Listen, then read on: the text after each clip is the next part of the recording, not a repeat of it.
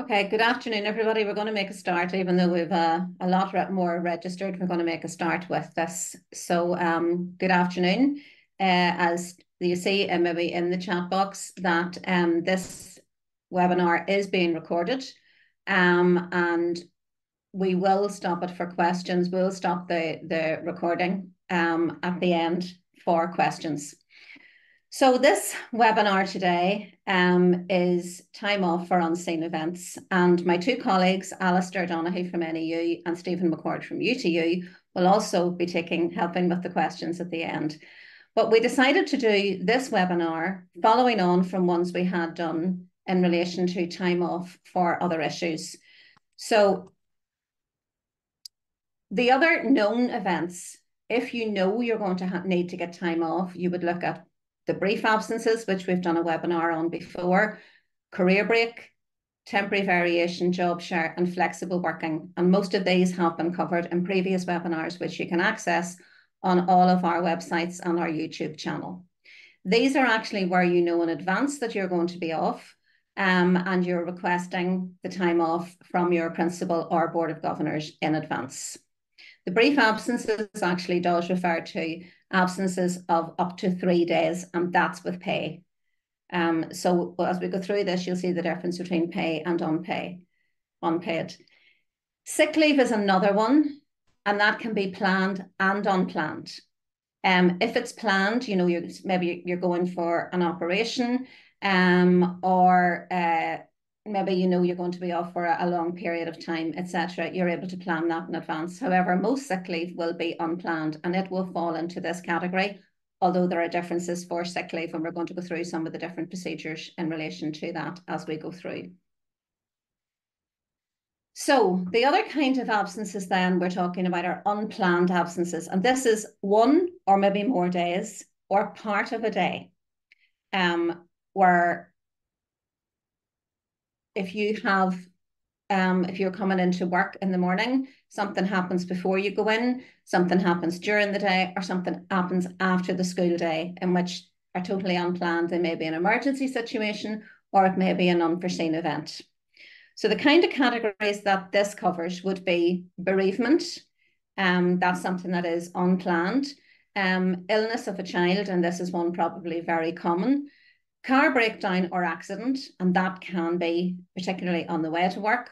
A parent falls or takes ill, and this I suppose is becoming more common now as people are living longer. Or maybe the house broken into or a flood. There might be an upsetting conversation with a colleague, a stressful incident with a parent, physical or verbal assault by a pupil. So in relation to these, some will be things that happen, may have happened early in the morning. They may happen, some of them particularly say illness of a child, car breakdown, parent falls or takes ill, or the flood perhaps, or a stressful incident with a parent, or an upsetting conversation with a colleague. Any of these can take place before, during, or after school. And they are things that you're not going to be able to go to your principal in advance to discuss. So in these kinds of situations that we're talking about, and these are the kinds of things that people would contact us about, we're trying to give you in this what to do. So while I'm saying here, check the school policy, I don't mean that you would check that, obviously, at the time that something happens.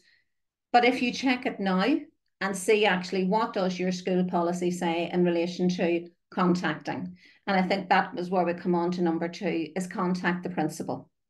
If it's early morning and it's before school and you're either going to be late or you're not going to be in, your school will have a policy which says who you're supposed to contact, who would be your point of contact, and whether that's to ring or to send a message or whatever way you have to do it. So that's the first thing that you do. If it's during the school day, please make sure that you do not leave the premises without contacting the principal or vice principal or whoever is in a senior leadership role. If it's an emergency situation and you're unable to actually contact the principal per se, make sure that it's somebody in a senior leadership position, and that then you contact the principal as soon as you can after that. So the third thing then is about the duration of leave. And that will depend on what the issue is, how long it's likely to be. For example, if you have a parent who falls, well, it may be that you're going to have to make arrangements, not just on that day, but going forward, and you may have to look at that. But it may be that it was just an accident on the way to school, that you're going to be delayed. So you may be in within half an hour, whatever. But you need to be clear as you can be, because not all situations you're going to be able to be very clear, but as clear as you can be at that point when you tell the principal or someone in senior leadership as to why you will not be in the school. And this is about you not being available for work for whatever reason and for whatever duration that is. The other thing then you want to look at is it paid or unpaid leave? And this is where we go back to the procedures that I outlined at the start. Because if you look at brief absences, well, it may be that the leave that you're looking for, say, example, bereavement, that does cover bereavement in relation to a close relative, and it gives you up to 3 days paid leave. But it may be that, as I said, there's a flood, or the house has been broken into, or that you've had an upsetting conversation with a colleague. It may be that some of these are unpaid. And that's where you need to be aware which is paid, which is unpaid, and then what you do in relation to that. And that's where we come on to which policy. And there are a plethora of policies there, but there are a few that you really need to be aware of. And I'm actually going to go to this screen in relation to, there's a lot of policies and procedures. There is a lot that is covered here. But two that I think you need to be very much aware of, which is actually the teacher attendance procedure and the statutory annual leave entitlement and long-term sickness absence, because they will have a big impact on what absence you will be able to take and how you will be able to take it. There is another one there, second from the bottom, Teachers' Parental Leave Scheme, DE Circular 2014-5, which many teachers may not be aware of. And that is not one we've actually covered before, but that actually gives teachers the right to take up to 4 weeks leave per child for a child under age 5 during the year, but it is unpaid, and it has to be in periods of a week. So 1 week or 2 weeks or 3 weeks or 4 weeks. But it is unpaid. But it is worth looking at, that if you are in a position where you need to consider that you will be able to do that. The teacher attendance procedure is important, because you may be in a position where whatever is happening, and say it's a conversation with a parent that has maybe turned nasty and has actually caused you a lot of stress. It may even be with a colleague. It may be that you have been verbally or physically abused by a child, or hopefully not by an adult. So there are things there that you will have to look at. And in all those circumstances, what we would advise is that you contact your doctor for advice in relation to your fitness to be at work.